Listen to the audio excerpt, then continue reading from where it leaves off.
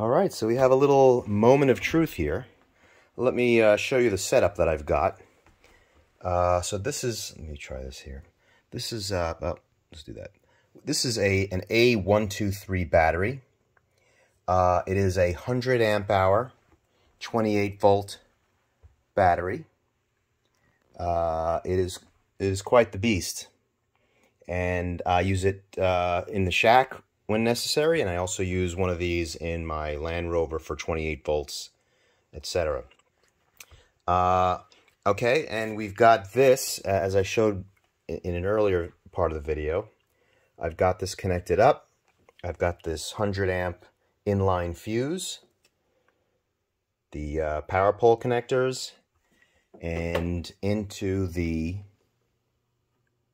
28 volt with this new cable that I just made. Now, the other thing you have to do is that there is a contactor, essentially a relay, that needs to be energized, and the contactor, when it pulls in, it supplies the 28 volts to the motor part of the dynamotor. And so what I've just done here, of course, normally would be connected to the system all the way going through and then into this battery. But just for simplicities, I've set up my little, on the right side here, my little bench supply for 28 volts and about a little less than 3 amps. It's only going to take about 1/3 of an amp, about 300 milliamps to pull in that contactor and hold it. So I've got, in fact, yeah, let's just, oops, wrong one there. Let's reduce this. No reason in case there's a problem. Let's set it to 1 amp. And then what I'm going to do is I'm going to turn on, if you can see here, this turns on the output of the power supply. And the output of the power supply goes to these alligator clips and a couple of wires going into pins 3 for the positive and pin 8 for the negative. And let's keep our fingers crossed. And very exciting. See how much smoke and guts pour out of this. Here we go. Wow. There it is. Listen to that baby go. Now, it is sitting on a bench with that's probably makes a lot of vibration. So it's probably louder than I think it'll be once I get it in another position. And you can feel a lot of air is coming through here. Yeah, a lot of cooling air is coming through. And let's shut off the, we'll turn it off here at the power supply.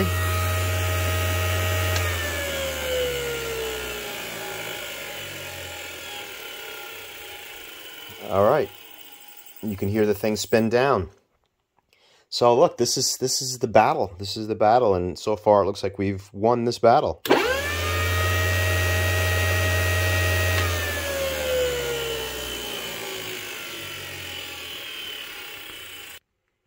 And so the next phase of this is we'll remove these temporary wires and we'll install this connector, this cable.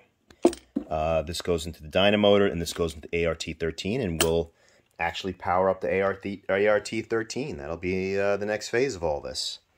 So there you have it, dynamotor galore. So the next thing we're going to do here is connect up the battery to the dynamotor. You can see the 2 green wires are the contactor that enables the motor. And just as we had before, look at the right hand power supply, we've got that to 28 volts, 27 volts, and we'll enable it here. But the other thing we're doing is, if you look at this red wire is in pin 1. And then that's going, and then we've got ground attached to here, and that's going to my voltmeter. And we're going to check. First, we want to check out the 400 volts, and then we'll do the 1150 volts, and just to see if this is actually producing the power we expect.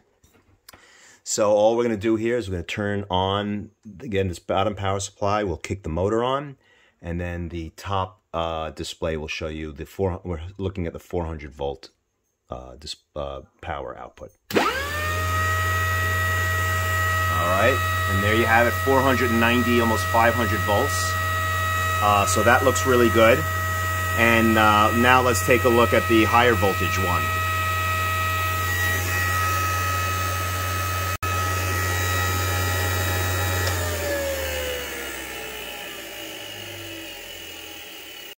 All right, so the next thing we're going to look at is there's a 750 volt winding output on the dynamotor, and to do that, we move the red wire from pin 1 to pin 2, and then we added a white wire. The white wire is to pin 10. That's this kind of the 750 volt output versus ground. I really should swap. Let me just swap these wires for color-wise. All right, so I just made it a little simpler. Oops. So the red is 750. This is sort of the other side of 750. Let me fix that. All right, I just stripped this a little longer, the white one, and doubled over the wire to make it a little thicker. So these are now in pretty good. So again, the green ones will will start it up, and I should see 750 volts now between the white and the red, and which again are connected up to my voltmeter. And so let's start her up and see what we got. All right, and as you can see, we have 860 volts, again on the high side, but it seems to work fine.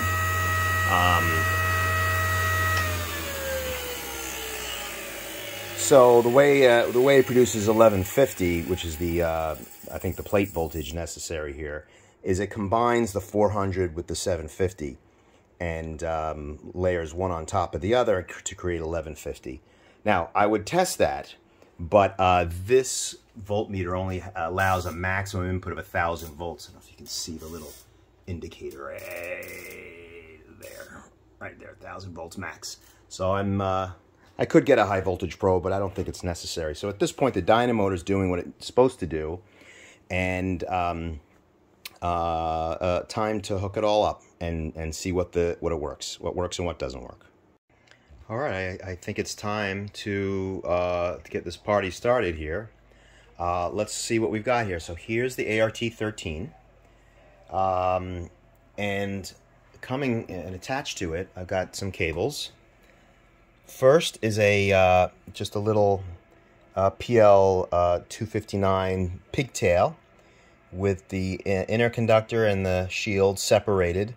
And I've just got, I happen to have these little spade lugs on it, so I just stuck one into the antenna connection and the other into ground. And then this goes into a very short little cable here, and into a little dummy load watt meter, capable of 150 watts. And now let's take a look at the other cable.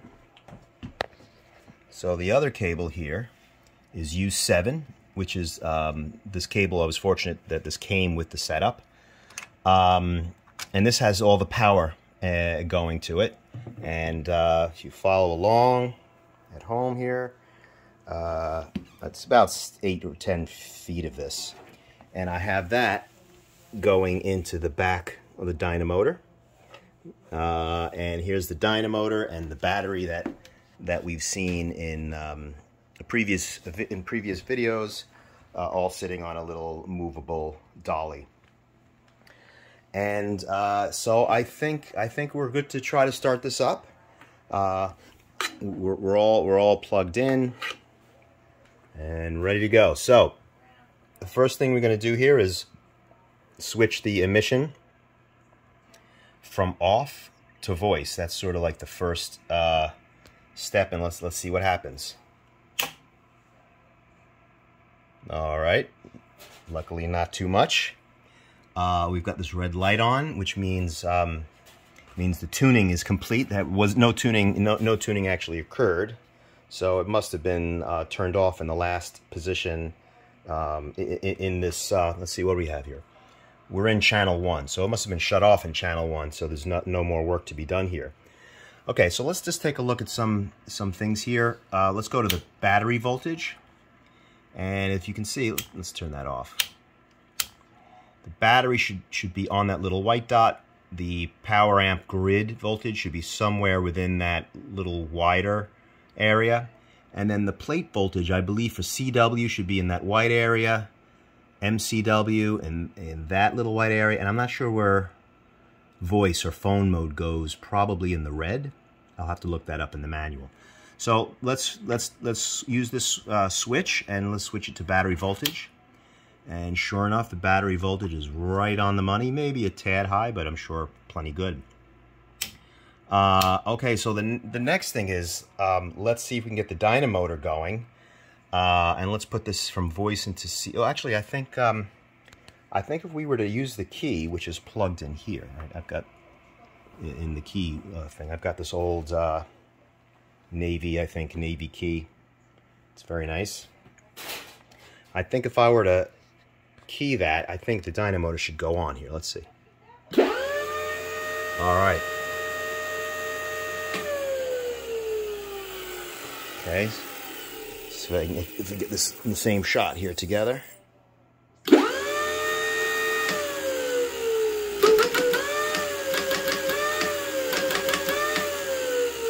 Okay.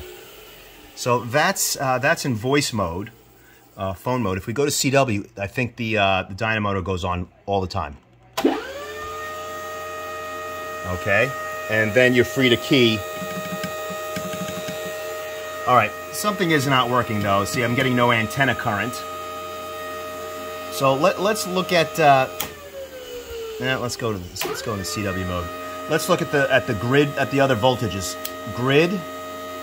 Okay, I'm getting 0 grid voltage, and plate, 0 plate. Now let's put this back on voice. All right, so I believe I should have been able to see grid voltage and plate voltage. Now that I'm on voice again, let's see if there's any difference in this mode in plate volts, and I'll key up. I'm sorry, not plate. This is grid.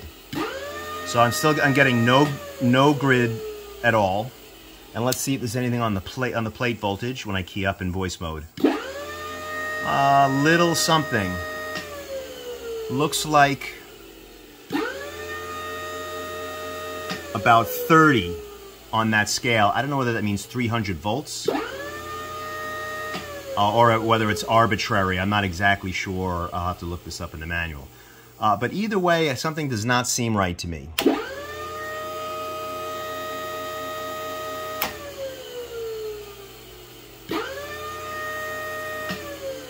And certainly no grid.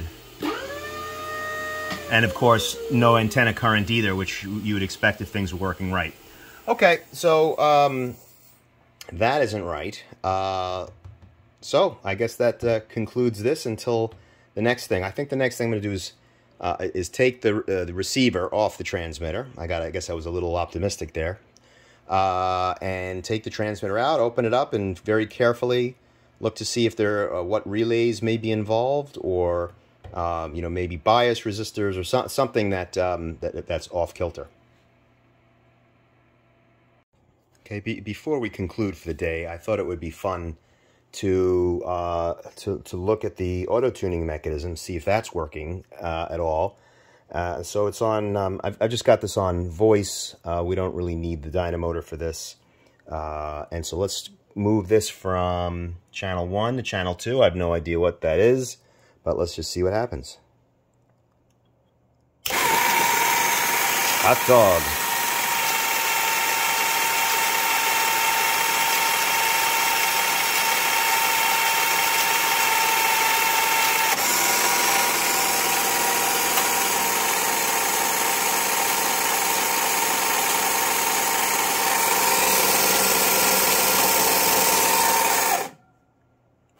And my red light went back on, means that it's done. Look, what they say is real radios have motors and need oil. And let's flip this back to 1 and let's see what it does.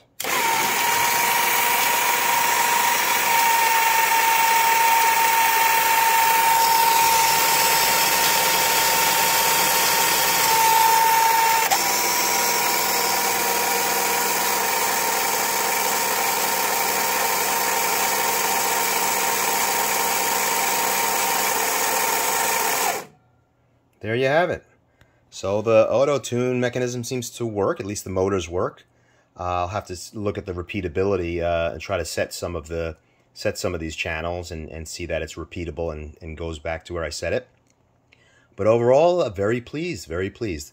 So that concludes it for tonight, and we'll talk again soon.